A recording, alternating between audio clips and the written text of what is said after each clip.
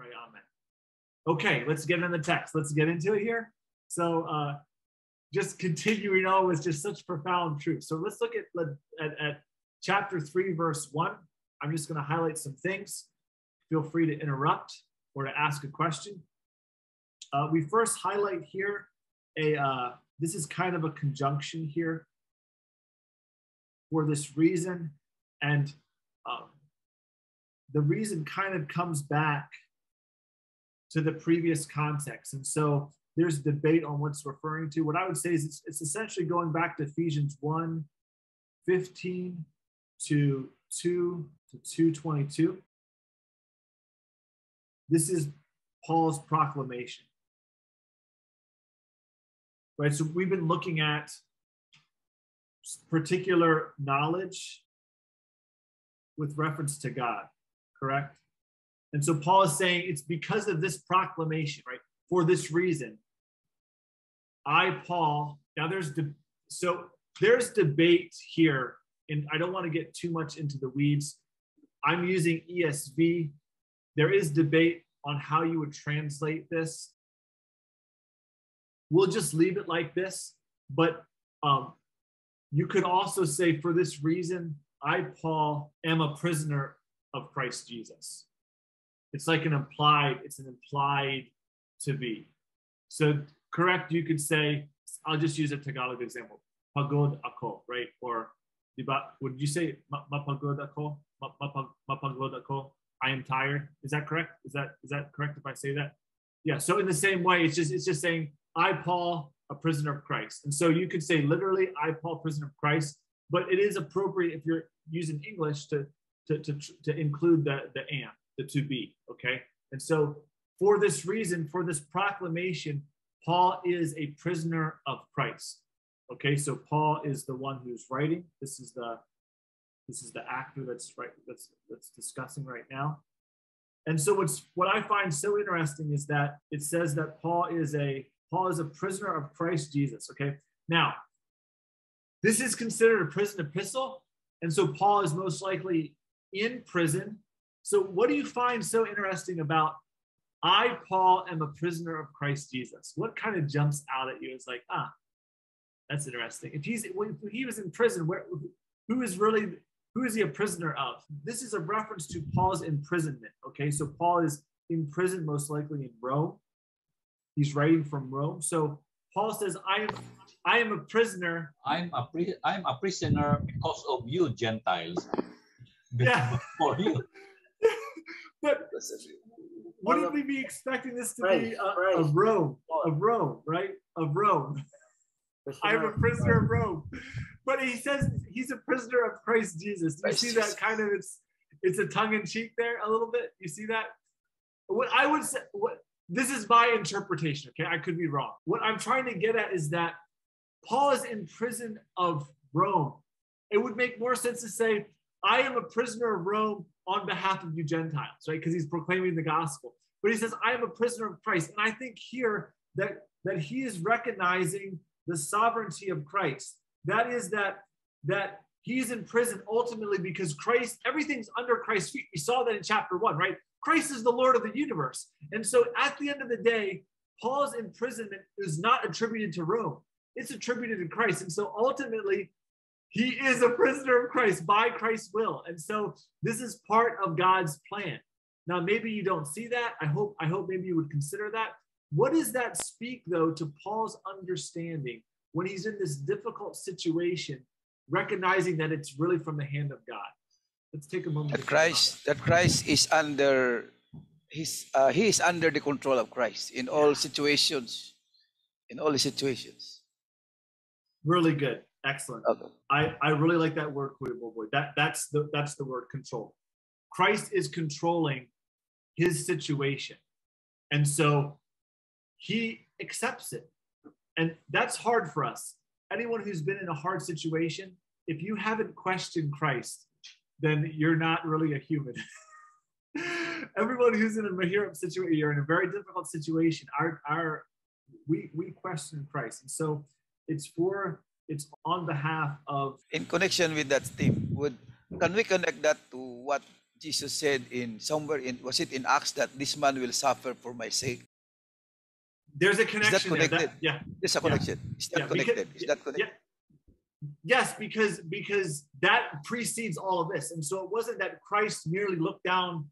It's not that Christ merely looked down in the future and said, "I see that he's going to suffer." He's like, "This man will suffer." It was Suffer, Christ ordained plan that Paul would suffer for his name's sake. Yeah, it's hard. It's hard. And but that also makes sense. Maybe when you see in verse 13 when he tells them, "Don't feel discouraged at my suffering." Verse 13, don't feel discouraged at my suffering, because he knows it's from the hand of God. It's from the hand of God. Yeah, at first I did not understand why he was saying that in verse 13. I was looking, where is the connection in that?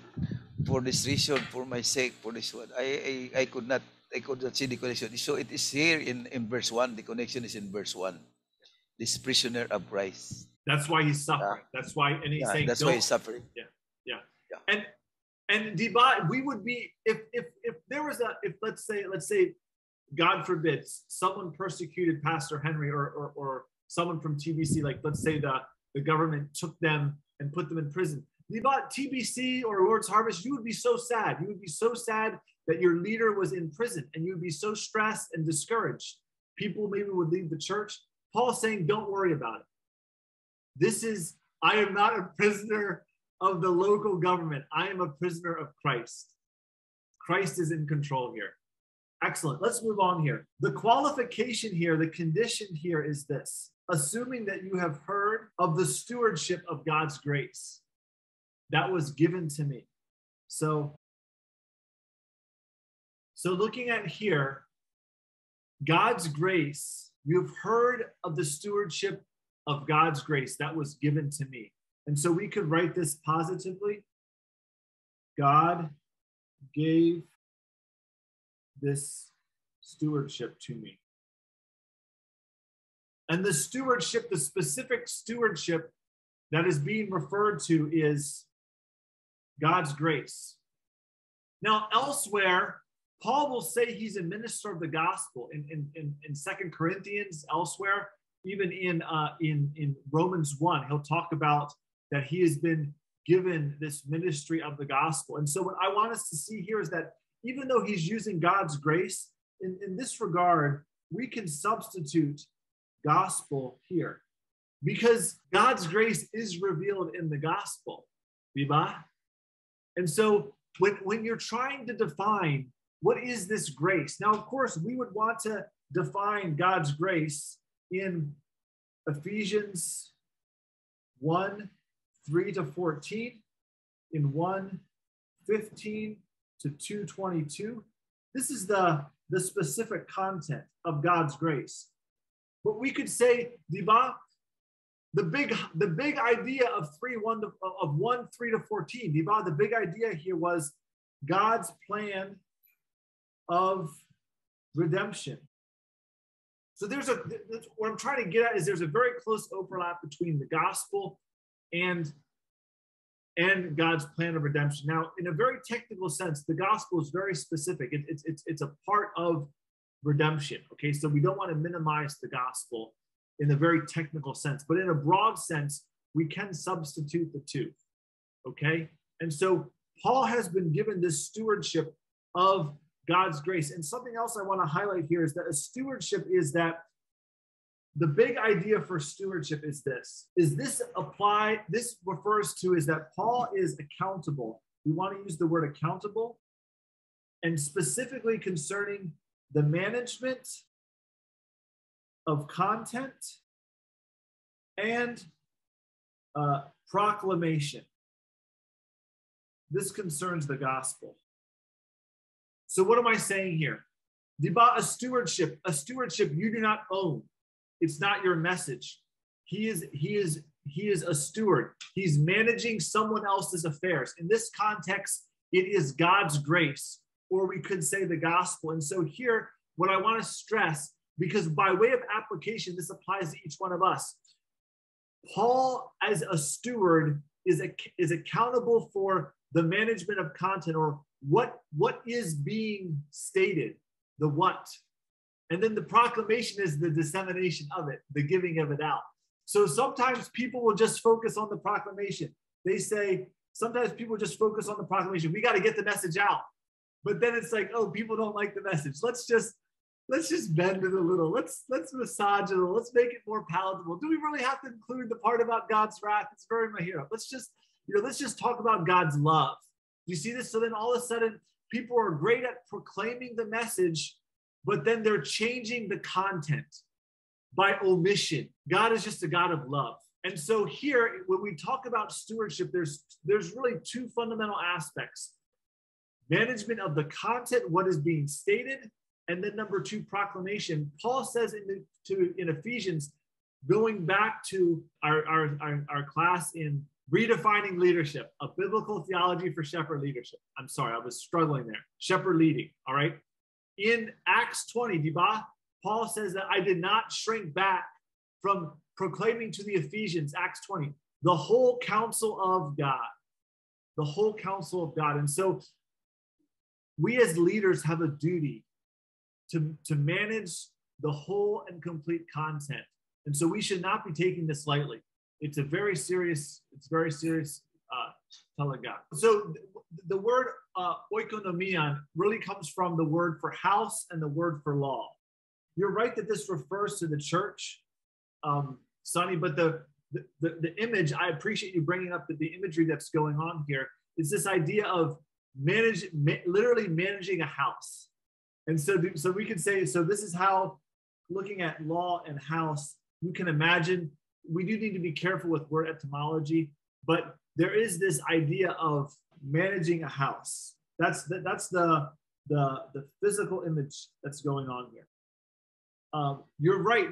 So what Sonny's saying is it's connected with the church, and that's true because the previous context, the image of the church is a building or a house, the dwelling place of God, right?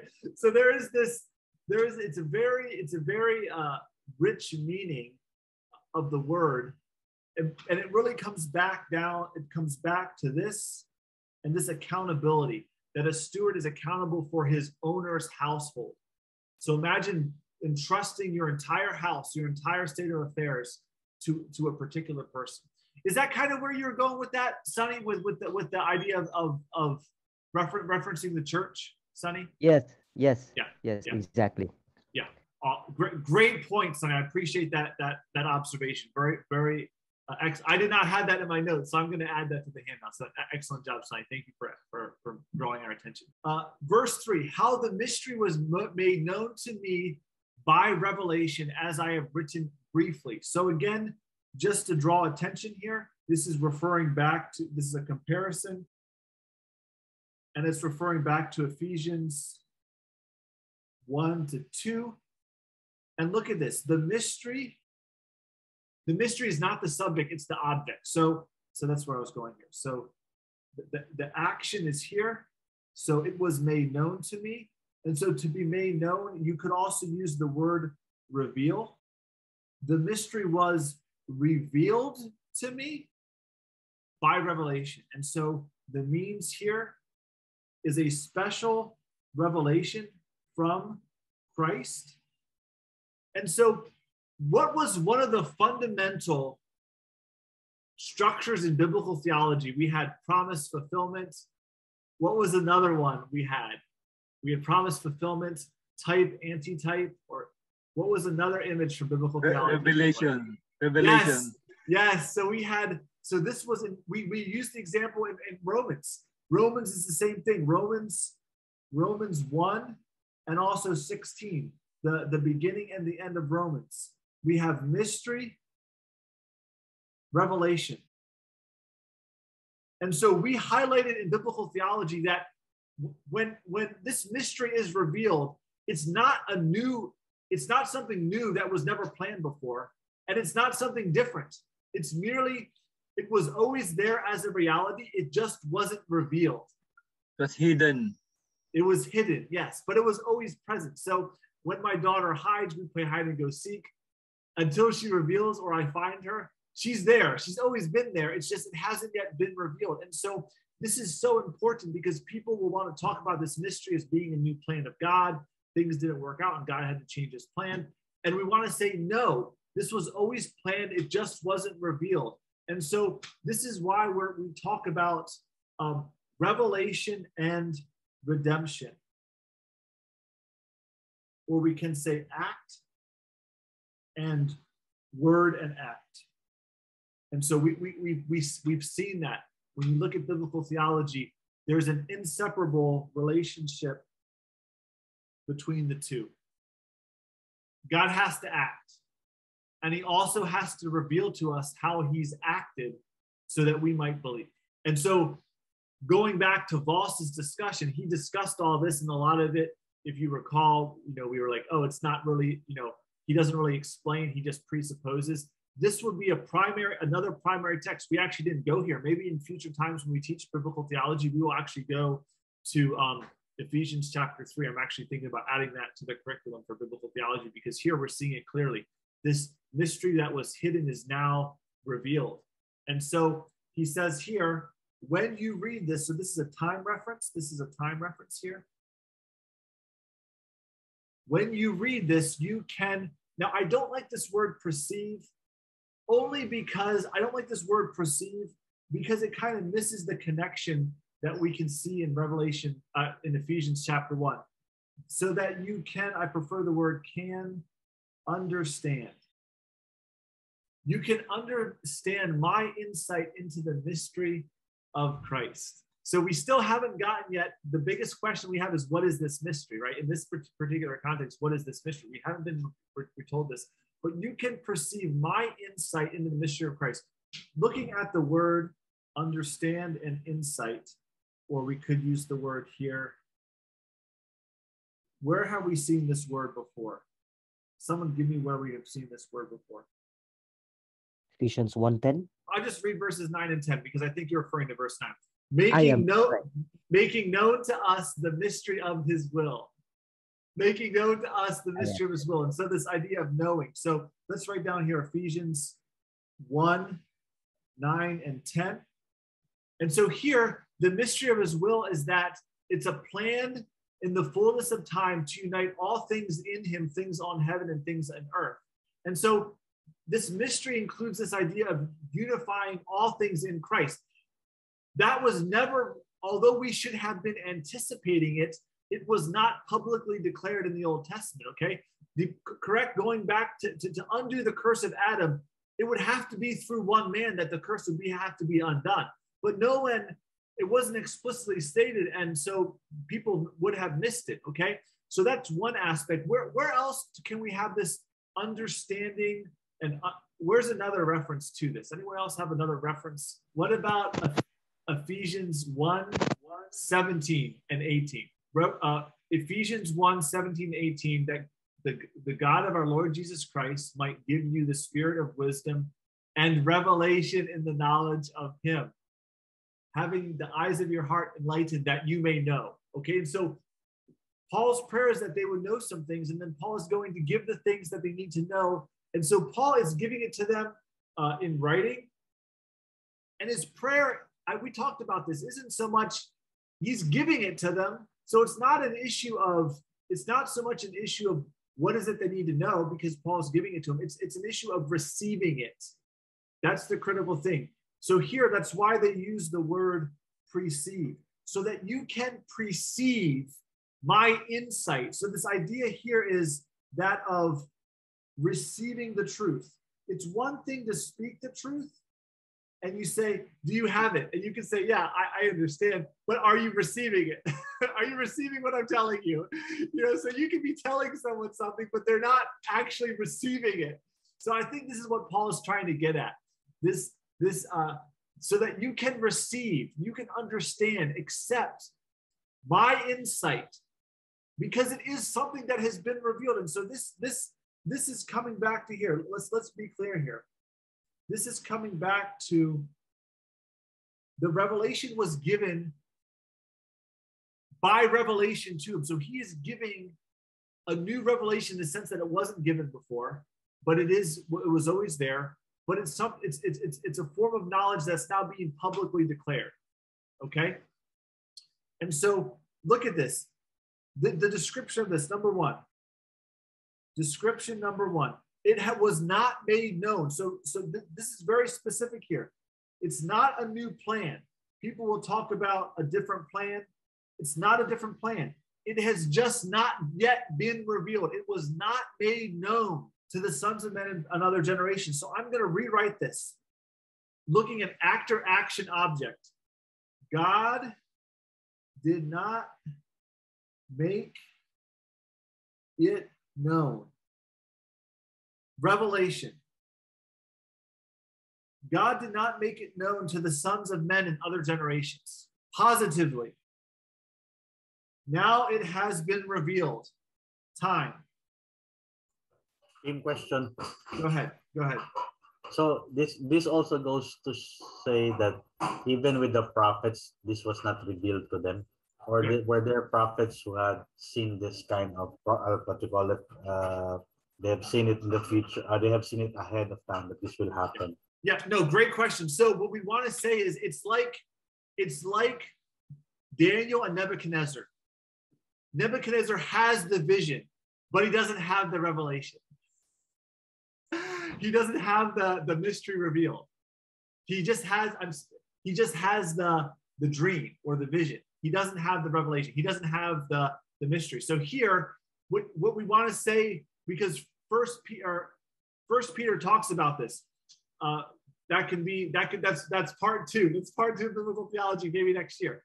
But Ray, the prophets had the vision. They were given the visions. Even in the blessing of Abraham, they had the vision. They had the prophecy from God. They just didn't yet have the precise mystery revealed. That's the key. That is the key. Does that make sense, Ray? And so it is now revealed to his apostles and prophets. Now, we talked about in chapter 2, the prophets were the Old Testament prophets. Here, I do think that this is probably New Testament prophets in the church. And so, of course, you're going to say, well, Tim, what about, it has to be New Testament prophets in chapter 2. This would be the strongest case to say that. And maybe it is. But looking at foundation, I think that from a history of redemption, from contextual, I think that apostles and prophets with the cornerstone of Christ, it makes better sense in chapter 2 to see that as Old Testament prophets and apostles. And then here we could say this would be New Testament, this would be New Testament apostles, and then also New Testament prophets. Because there were some prophets in the New Testament that were revealing. That was a prophetic gift, and we're going to see that in chapter 4. So I do think that this is fair to see them as both New Testament apostles and prophets. And maybe you're saying you're being inconsistent with chapter 2. I would say I'm not, but it would be something debated. Okay, so we could just agree to disagree, or maybe you'd come to the dark side and join me. Tim, question. Yeah. So do you agree that at this point in time there are still prophets, or is it just during this period? Yeah, so for sure, before the closing of Revelation, there is the gift of prophecy. The Spirit is speaking through prophets because God has not yet closed Revelation. The explanation of what has happened in Christ is still being revealed. And so, Sigurado, there is a New Testament gift of prophecy. The question is, after the revelation is completed with the apostles, does that gift continue on into the present? That's the question. And so what I would say is that gifting ends with the apostles and ends in the first century, because otherwise you would have to say that from a logical perspective, I would say, I don't see how you can say that the scripture is closed. So definitely those who claim as prophets right now, these are basically just assuming that they are prophets. Yeah, it's really Mahiram Talaga, but I would say that if you're going to say that you're a prophet at this level, you would have to also say that scripture is still open. I just think the two go hand in hand. If you're going to say that, no, we're not prophets giving new scripture, we're just, maybe speaking the word of God, then you're changing the definition of which is fine, because by analogy, we are all prophets, right? If we're just declaring the word of God, in one sense, all of us are prophets, diba? I can proclaim the word of God and not in a true calling sense, but in an application sense, I am fulfilling in application, by analogy, I am fulfilling the prophetic role. If I proclaim the word of God, and if I'm just preaching, that's why some of the books for preaching, it'll be the prophetic manual, right? So in one sense, we can all be prophets, but if you're talking in the technical sense of God is giving a special revelation, and you're to give that to the people, that's the technical definition of a prophet. It's very difficult. It's very difficult to not say that scripture is closed. I would say you'd have to say, yeah, well, scripture's open-ended because God's still giving us new prophecy. And if God isn't giving us new prophecy, then why do you have to be called a prophet in that technical sense? To me, it just doesn't fit. The two go hand in hand. But this is a secondary issue because the scripture is not explicit. So this is an area where we can agree to disagree. And as long as we're not saying that a person who is calling himself a prophet is giving new revelation, then it's a point of disagreement in house. If he's saying I'm getting new revelation from God, that's supplementary to the scripture.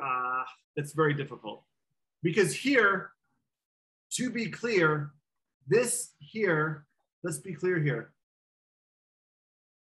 Because I think that there are times that we hear preachers who say that God has revealed this to me. Yeah. God has impressed this to me. So would that be too assumptive for them to say that?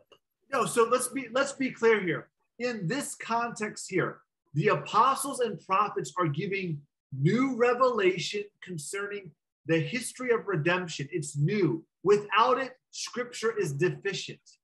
Okay, so I'm being very technical here. It has now been revealed to his holy apostles and prophets. So without this revelation to these apostles and prophets, scripture is incomplete.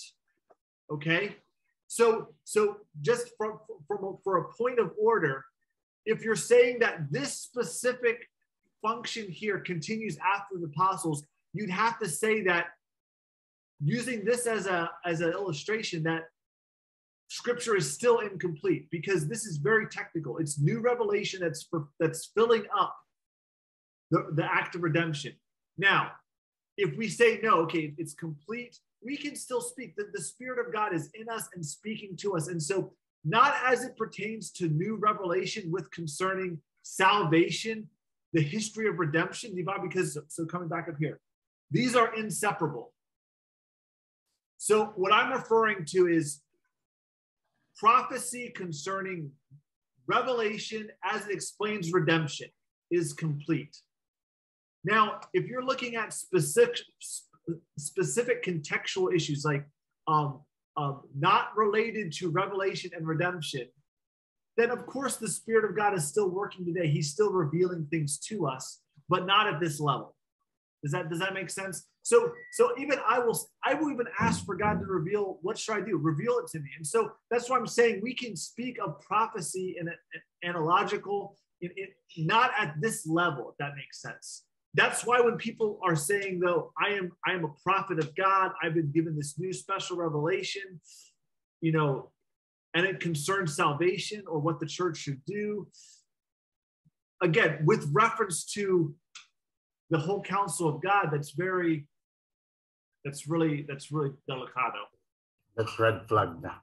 Yeah, it's a red flag. Yeah. So Tim, you're saying that when we hear somebody says, God spoke to me, God revealed this to me, God says to me, we should not immediately believe. Yeah. Because many times we hear from preachers, God spoke to me, God said to me, God said this to me, something like that. We do this, we do that. And that's why what I will say is, I feel the Lord calling us to do this. And that's because now you've kind of, so let's be clear here. What speaks to us in our mind? So we still have, let's just talk, I've shared this before. Number one, we have our flesh speaks to us.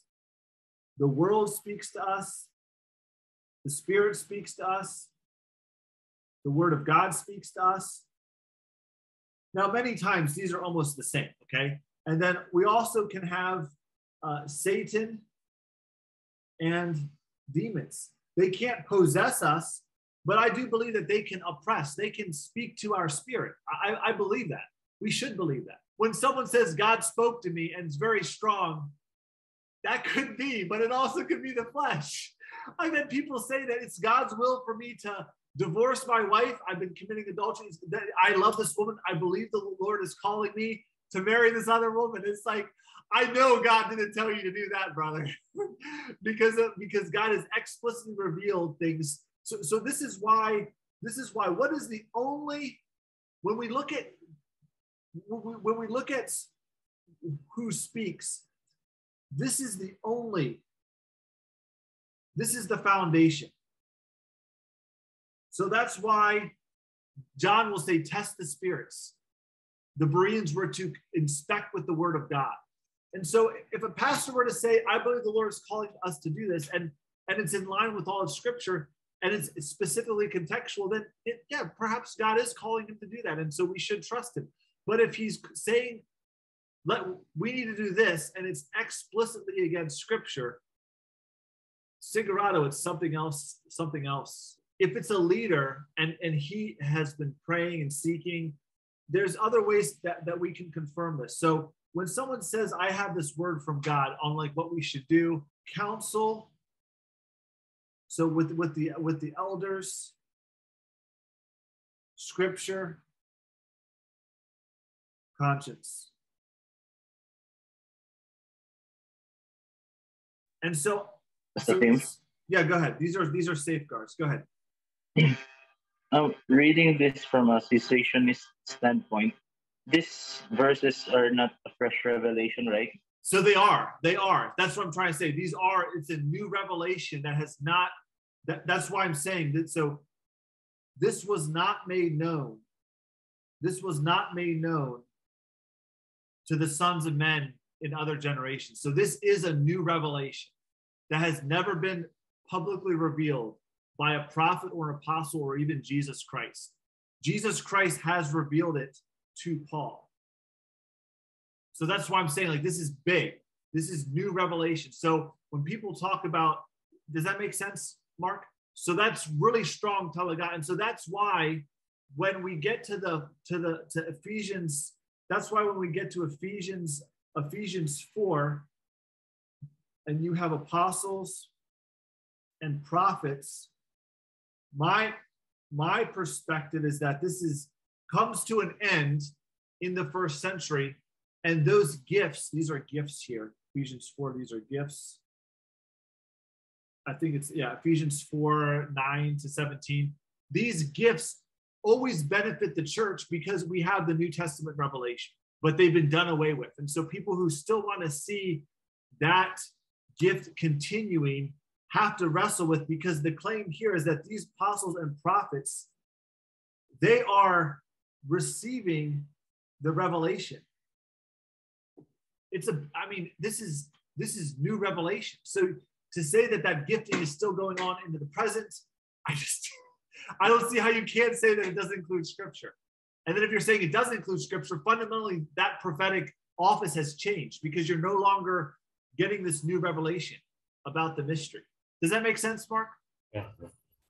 This puts a stamp really on especially what the Catholics are doing, like revelation from the Fatima and other Mary revelation, because that clearly opposes what this verse tells us. No, excellent, Ray. So that what the Catholic Church is saying is the leadership, there's revelation and leadership, the Pope, and then you have church authority, and then you have Scripture. And so in many ways, this is giving new revelation. And so this passage of Scripture at least implies that it's done away with. Otherwise, you have to say that, okay? And so this is why this is the Catholic. So this is why we have here, Protestants are sola scriptura. Where's Sonny? I like that. There it is. Come on. We're bringing it in. The whole shebang. All right. So that's this really comes into Pentecostal debates the charismatic gifts, and then also with the Catholic theology. So you're getting the whole, you're getting the whole nine. You're getting the whole nine in Ephesians. So capstone, Henry, capstone. Come on. All right. So yeah. So Paul is the last one who's made an apostle, but the one probably who died last is John. John died last. Yeah. What I mean, there were 12 apostles. Then Judas, when Judas died, another apostle was chosen in replacement of Judas, and Paul was the last of the 13. Excellent. Okay. Yes. Yeah. So the apostles here is there are no more apostles after Paul. Okay.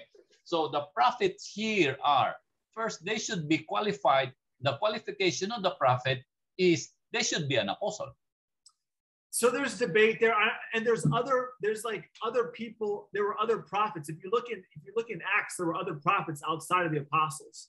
I do think the apostles, because even in Scripture, Jude is not an apostle, right? Jude is not an apostle, and so depending on who you define as Hebrews, who the authors of Hebrews, so you could have other prophets that are giving new revelation from the Spirit, by the power of the Spirit. So I do think prophets should be a different category. I think that's very fair. Apostles speak to revelation and authority. Revelation and authority. And that's why the Catholic Church wants to see that authority continue in Peter to new popes. So I think you really are kind of seeing historically how the Catholic Church got the Catholic Church got the church authority. They're doing it through the apostles and through Peter. Peter is now conferring on his apostolic leadership to future leaders. We're actually going to have a class later in Cloud Seminary on the gifts. Okay, so that would be a whole class. So what cessationists and continuationists believe is cessationists mean that all the sign gifts have ended in the first century, whereas a continuation says the sign gifts continue on. Okay, so think of continuation, it's continuing. Cessation, it's come to an end. Okay, so at least here, we would all have to be cessationists at this level. Because no one is giving new scripture. Okay, so this passage would explicitly at least say, okay, we have to at least acknowledge that prophecy at this level, apostles giving revelation at this level, these signs, it's ended. So at least in this context, we would give a point to the cessationists. There's other places that we can discuss for sure. Next, when we get to chapter 4, we'll have to discuss that again. But I think at this point here, we should all be cessationists at this level. Anything outside of this is really unbiblical. Now, we can discuss maybe the talking and speaking in tongues and healing, mediating a smaller continuationist perspective. But if you're saying that there are prophets today, there are apostles today that are giving new revelation at the level of Scripture, that's heretical. That's outside the confines. So we should all be a cessationist at this level. Go ahead, someone wants to say. Tim, how about for those who interpret prophecies, like especially as they read it? Will that fall under prophetic gift or something? Yeah, so that would be a prophetic gift, and that would be under a continuationist. Okay, they would say it's still ongoing. And I would say that you could debate that. That can be a debate for another time. The prophetic gift at this level, we all have to be cessationists at this level. The word of God is not open at this level. Let's look here now at specifically at this mystery. And this will get to more of the answers that we're discussing. This mystery is that the Gentiles are, so let's highlight this here. The mystery is that Gentiles are, look at this now, fellow heirs, members of the same body, partakers. So the word that I don't really like these translations. I think that they're missing the big idea here. What I have, when you look at the Greek word, I try not to bring up Greek a lot, but when you look at the Greek word, it's literally co-heir. It's co-heir. It's co-body. It's co-body. That's literally what the Greek word is, co-body. So the idea that is of co-members. So if you can imagine in Tagalog, that prefix, like you have kaibigan, right? This word ka, that associates close proximity, equal, right? You have kaibigan, you have other words added. What is it? Do you also have for neighbor? It's that same prefix. And that's kind of what's going on here. Again, down here we would have, I want to say here, co-sharer. So they're co-heirs, co-body members, co-sharer. So who are the Gentiles sharing this with? You. Ha! That's the issue. Who is the co-heir? Jew. And look what they're co-heirs to. They are co-heirs to the promise. What is the promise? Gentiles. This promise is the promise of Abraham. That's the promise. And it's in Christ Jesus through the gospel. All right. So remember, look here. I always do this when I'm studying. Christ is Messiah. So let me read a parallel passage for you. Let me bring it up on the screen so there's no debate here. Let's go to Galatians chapter 3 in verse 20. So let's begin in verse 26. For in Christ Jesus, you are all sons of God through faith. For as many of you were baptized into Christ have put on Christ. There is neither Jew nor Greek, neither free or slave. There is no female or male, for you are all one in Christ Jesus. Now look at this. Everyone would say amen to this. I hope everyone could say amen to verse 29. If you are Christ, then you are Abraham's offspring. This should settle the debate. If you are Christ, you are Abraham's offspring, heirs according to the promise. So what's being declared here is not only Christ equals Abraham's, or we could say Israel, body of Christ, church. You see how that works? So if you're Christ, if Christ is the head and we're the body, that's the church. This is the fulfillment. Abraham, Israel. So I'm going to give you the nail in the coffin. The nail in the coffin here. Let's go down to the conclusion of chapter 4. Now you are brothers like Isaac, are children of promise. We are as real as we can be, sons and daughters of Abraham. You are brothers like Isaac. Sonny, you're my brother. Amen, brother. You're my brother too. I hope that that would settle it for all of us. It's debated, like you're talking on the break. It's really debated, and I really want to say that we need to extend grace to those who don't hold to this. I think most, if not, I think most dispensationalists would agree to this by application, that they'd say you're a spiritual brother, you're not a physical brother, and but that kind of misses the point here. The whole point here is that in the same way that you are brother to Isaac, you are children of the promise. So it just doesn't, it's a hard read. And this is why the Jews really probably hated Paul so much, because he was equating Jews and Gentiles together. That's why they hated him so much. So let's go on here. Let's finish this. So brothers and sisters, the big history of, go ahead, question?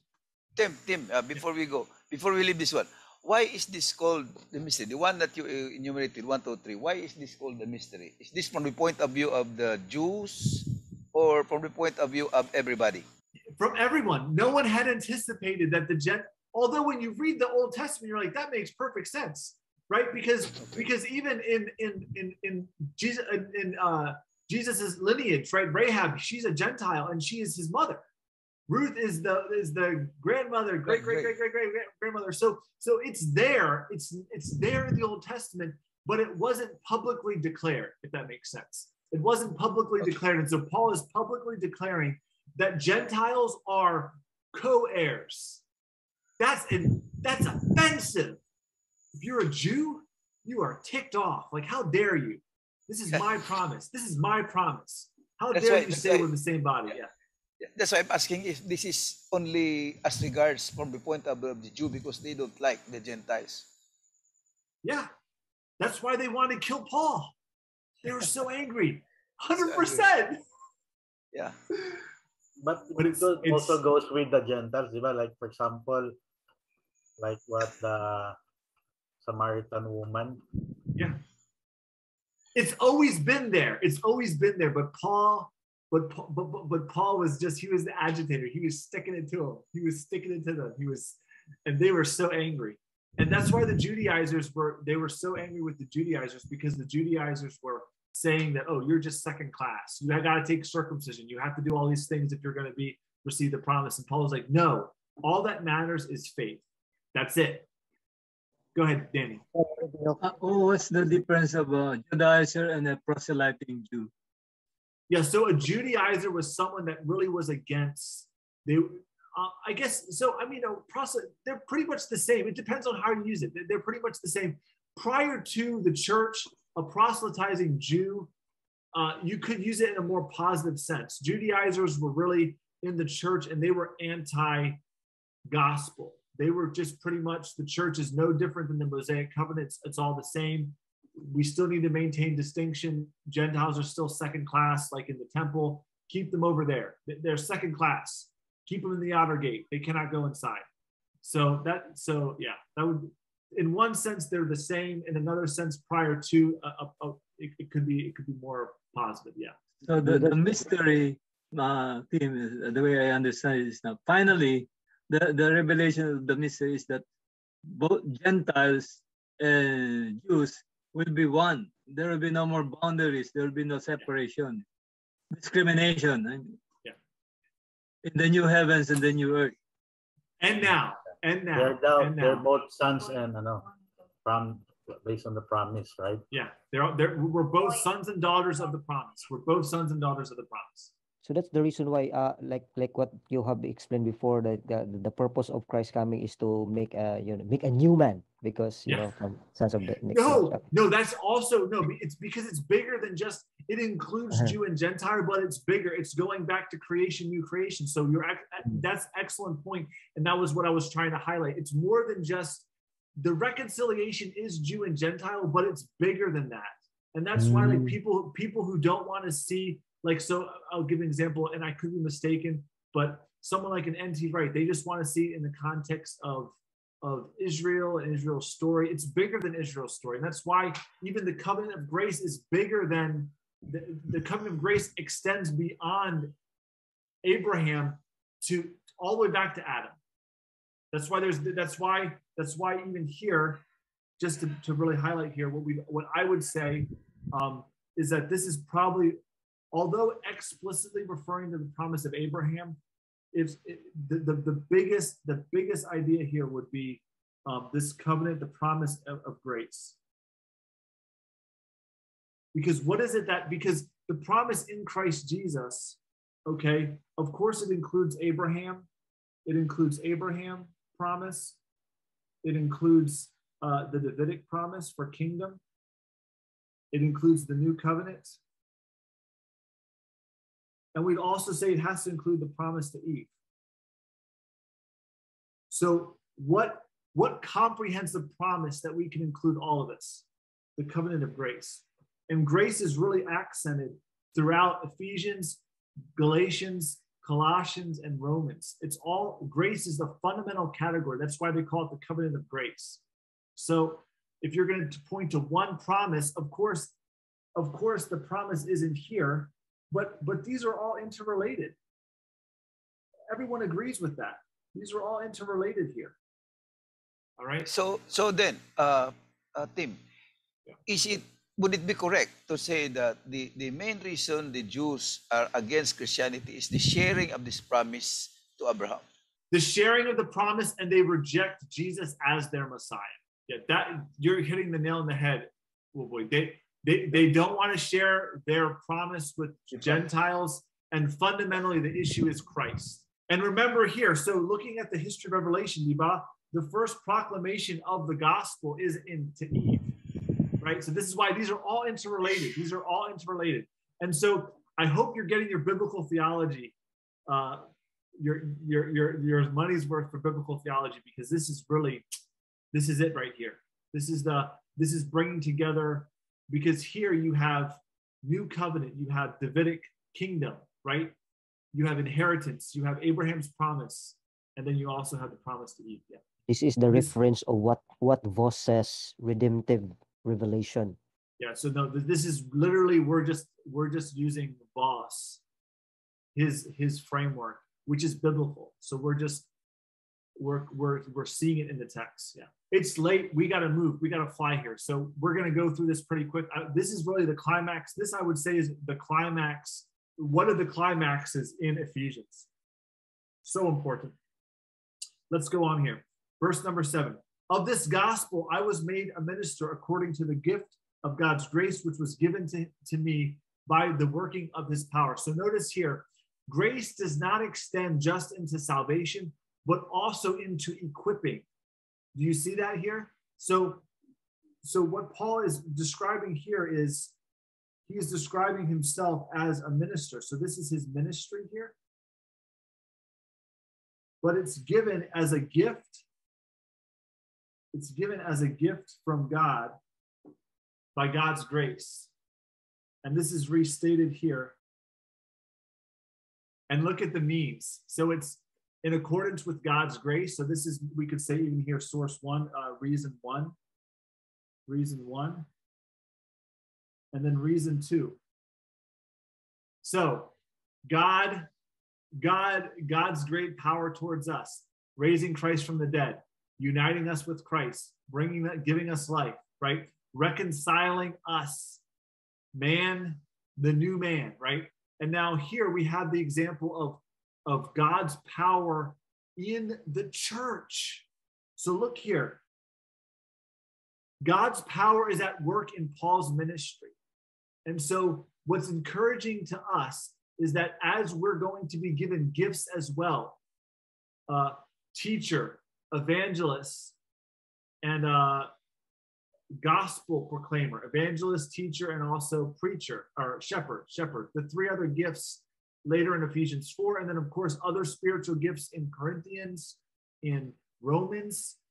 God's power is at work in the church through these spiritual gifts.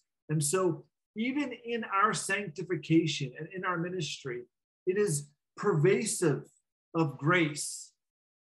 So even people that say, okay, God saves us by grace, now you gotta work really hard in your sanctification. Yes, Paul says I worked harder than everyone else, but it was not I that did it. It was God's power working in me. And so I want to say, yes, we need to exercise faith. Yes, we need to carry out our ministry, as we need to work hard at it. But as we do, recognize it is God's gift of grace in our lives, and it's only by his working power behind the scenes, so that no one will boast. So that no one will boast. And look at Paul's humility. You can tell someone's heart. Look at this humility. When someone is talking about how good they are, you know they're full of pride. I've done this and this and this, and I'm here to and you need to do this and this and this because I've done this, this, and this. Look at what Paul says. I am the very least of all the saints. Anyone who is looking for power, trying to do a power grab in the church, is not going to say, I'm the least of the church members. I'm the most humblest of the church members. No one's going to say that. Paul does not take credit. Look at this restatement here again. Restates Paul is giving all the credit to God. He is not taking any credit for any of his work. Paul doesn't say, I did this, I did this, I did this. He says, the grace given to me, the grace which was given to me by the working of his power, the gift given to me. Paul is giving all glory and honor and praise to the sovereignty and the plan of God. He is not taking credit for himself. And so we as leaders, we must be humble and always pointing our members to God's gift. Look at what was given so that Paul can do two things. There's two purposes here. Purpose number one, preach to the Gentiles the unsearchable riches of Messiah. That's going to tick the Jews off. Paul is preaching to the Gentiles the wealth. This is inheritance. The inheritance in the Messiah. And number two, he's bringing light to everyone. So look at this. This is the content of the light. The mystery, the plan of the mystery hidden for ages in God. The plan of the mystery. This is the content. What is that mystery? Look at this, brothers and sisters. This is another major point here. Big point. Through the church, the wisdom of God might be made known to the rulers and authorities in heavenly places. This is not to say, oh, it's just in the heavenly places. It doesn't apply to those on earth. It applies to those on earth because heaven is higher than earth. So if the rulers and authorities, remember, we're going to see in Ephesians 6 that we're not wrestling against physical entities. Behind all of the world's power, Ephesians 2, behind the world's system is the prince of the power of the air. And so this, to speak truth, to speak the wisdom of God to the prince of the power of the air, to the authorities of the air, is to speak truth to political powers here in this earth. But look at how amazing this is. Through us, this is the body of Christ.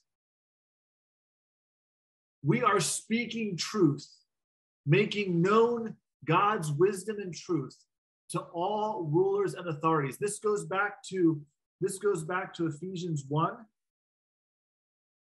20 to 23, when we talked about how God is exercising rule through the church. This is more information on that. This was hidden in time past. No one could have anticipated this. Look at this here. This was according to the eternal purpose, the eternal purpose, the eternal purpose that was realized. He realized in Christ Jesus. So this is going back to Ephesians 1, 9 to 10. Ephesians 1, 9 to 10 says, one second here, Ephesians 1, 9 to 10. Making known to us the mystery of his will according to his purpose, which he set forth in Christ as a plan for the fullness of time to unite all things in him, things in heaven and things on earth. That's it. That's the plan. So we're coming full scale back. This is the climax. This is the climax of the theology. And it's really going to end right here. Verse 13, and then verses 14, Ephesians 3, 14 to 20 is a prayer, is the final prayer. Ephesians 3:14 says, for this reason I bow my knees before the Father, from whom every family on earth is named. So now he goes into a climactic prayer. So this is the end. This is the end of the knowledge of God, the revelation of the knowledge of God. This is the climax here. And this climax is in Christ. We have boldness and access. So in Christ, through faith, we have boldness and access to the Father. And look at this. Paul is talking about eternal purpose. He's talking about revealing wisdom to rulers and authorities that don't want to be ruled. They don't want to they want to keep their authority. They don't want to be submit. So look at this here, conclusion. Therefore, I ask, do not be discouraged over what I'm suffering for you, which is your glory. That makes perfect sense. If their glory is this, that makes sense. I'm suffering because I'm proclaiming God's wisdom, rule, and authority to the physical and inferior. I'm proclaiming it. It's your glory. Don't worry about it. This is what God's doing. Look at this. I am proclaiming that you are co-heirs. I am preaching to the Gentiles the unsearchable riches of Christ, the light to bring everyone. Do you see that? So, I mean, this is your glory. You are co-partakers with Jews in Christ, in the inheritance. I'm going to read one passage of scripture. I'm going to bring it back up on the screen, and then we'll close on this. Remembering you in my prayers that the God of our Lord Jesus Christ, the Father of glory, may give you a spirit of wisdom and of revelation in the knowledge of him, having the eyes of your heart enlightened, that you may know what is the hope he has called you to, what are the riches of his glorious inheritance, and what is the immeasurable greatness of his power. And so we see that proclaiming this to the Gentiles, shining light upon them, proclaiming the inscrutable riches of Christ, declaring the places of authority, that the wisdom of God, the rule of Christ. This is the big idea. This is the prayer, that we would understand and we would receive it. And it's not so much part of it is understanding, but part of it is receiving it. And if we really truly receive it, we won't struggle as much with our suffering, as hard as it may be, because we recognize that Christ is on the throne and he's ruling now. All authority and power is given to him.